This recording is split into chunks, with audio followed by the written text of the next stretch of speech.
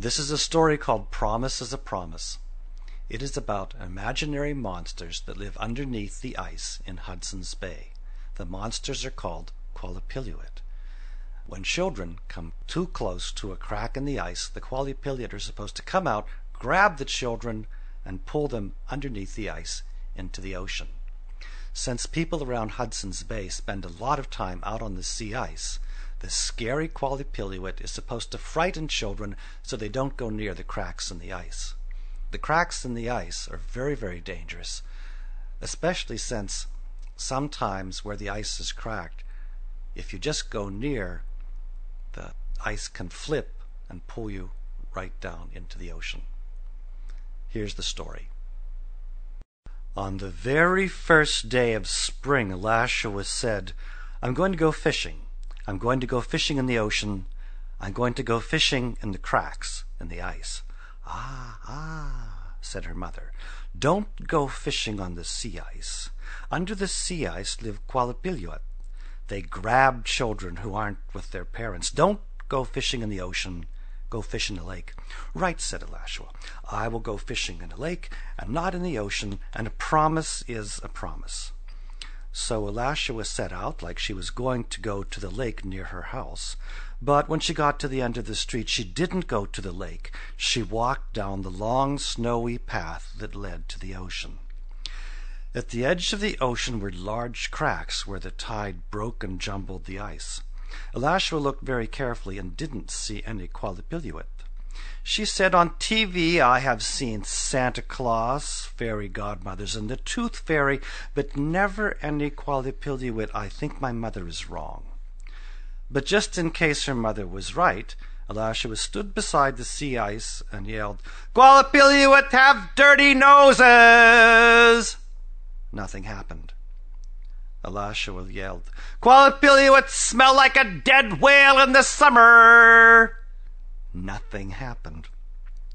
Elashua walked right out onto the sea ice and yelled as loud as she could, "Qualipiluit, Qualipiluit can't catch me!" Nothing happened. The only thing Elashua heard was the sound of snow blowing over the ice. So Elashua got her line and her hook. She walked over to a large crack in the ice and started to fish. Right away a fish grabbed the hook and Elashua pulled it up. She caught 6 fish in a row. Elashua yelled, "I'm the best fisherman in the world!" And from behind her, something said with a voice that sounded like snow blowing over the ice, "The best you may be, but the smartest you are not." Elashua turned around, and there between her and the shore were the Qualipiluit. They looked at her and said, "Have you seen the child who said Qualipiluit have dirty noses?" No, Qualipiluit," said Elashua. I have seen no such child, and besides, your noses are very pretty." "Have you seen the child who said we smell like a dead whale in the summertime?" No, Qualipiluit," said Elashua. I have seen no such child, and besides, you smell very nice, just like flowers in the summer." "Have you seen the child who yelled, 'Qualipiluit, Qualipiluit can't catch me'?" "Oh, no, Qualipiluit, I've seen no such child, and besides, my mother says that you catch whatever you want to." "Right, and what we want to catch right now is you." One grabbed Elashua by her feet and dragged her down under the sea ice to where the Qualipiluit live. The water stung Elashua's face like fire. Elashua held her breath, and the Qualipiluit gathered around her and sang with voices that sounded like snow blowing over the ice. Human child, ours to have, ours to hold. Forget your mother, forget your brother, ours to hold under the ice." Elashua let out her breath and yelled, my brothers and sisters, I'll bring them all to the sea ice." For a moment nothing happened, and then the Qualipiluit threw Elashua up out of the sea onto the cold wind of the ice and said, "A promise is a promise. Bring your brothers and sisters to the sea ice, and we will let you go." Elashua began to run up the long, snow-covered path that led to her home, and as she ran, her clothes started to freeze. She ran more and more slowly until she fell to the ground, and that is where Elashua's father found her, almost at the back door, frozen to the snow. Elashua's father gave a great yell, picked up Elashua, and carried her inside. He tore off Elashua's icy clothes and put her to bed. Then the mother and father got under the covers and hugged Elashua till she got warm. After an hour, Elashua asked for some hot tea. She drank 10 cups of hot tea with lots of sugar, then said, "I went to the cracks in the sea ice." "Ah, said her family, not so smart.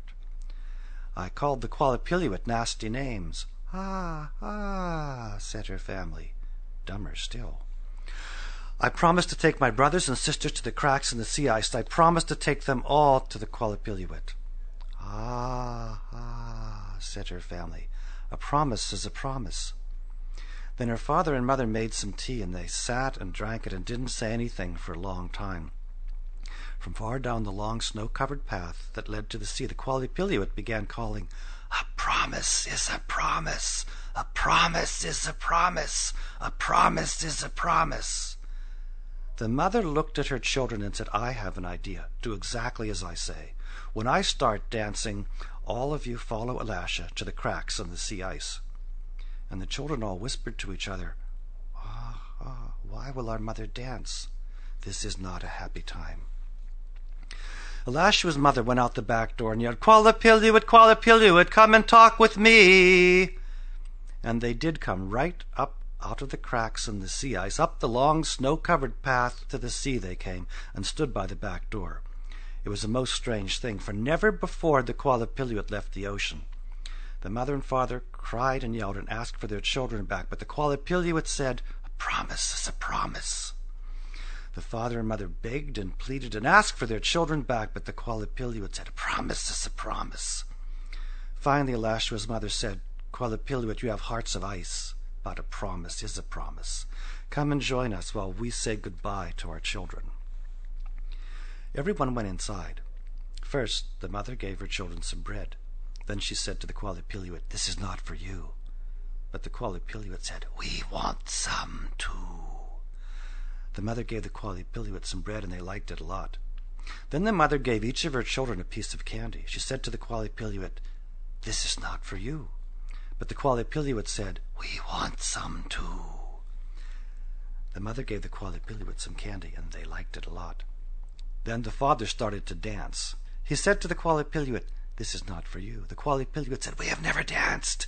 We want to dance." And they all started to dance. First they danced slowly, and then they danced fast, and then they started to jump and yell and scream and dance a wild dance. The Qualipiluit liked dancing so much they forgot about the children. Finally, the mother started to dance, and when the children saw their mother dancing, they crawled out the back door and ran down the long snowy path that led to the sea.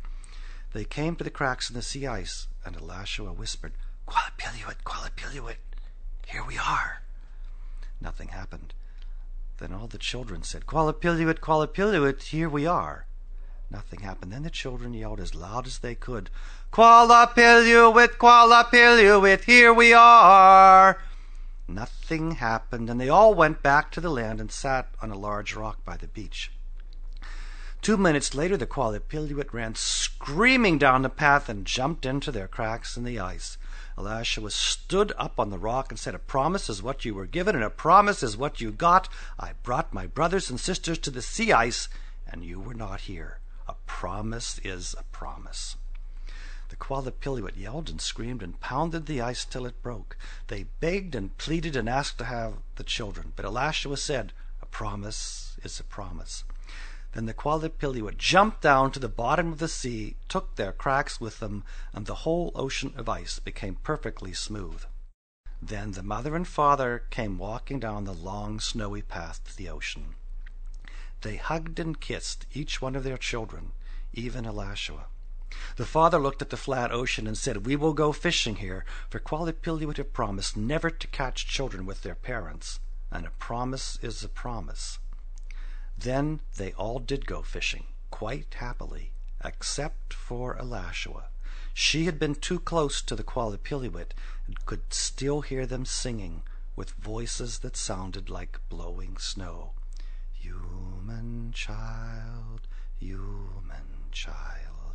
ours to have, ours to hold. Forget your mother, forget your brother, ours to hold under the ice.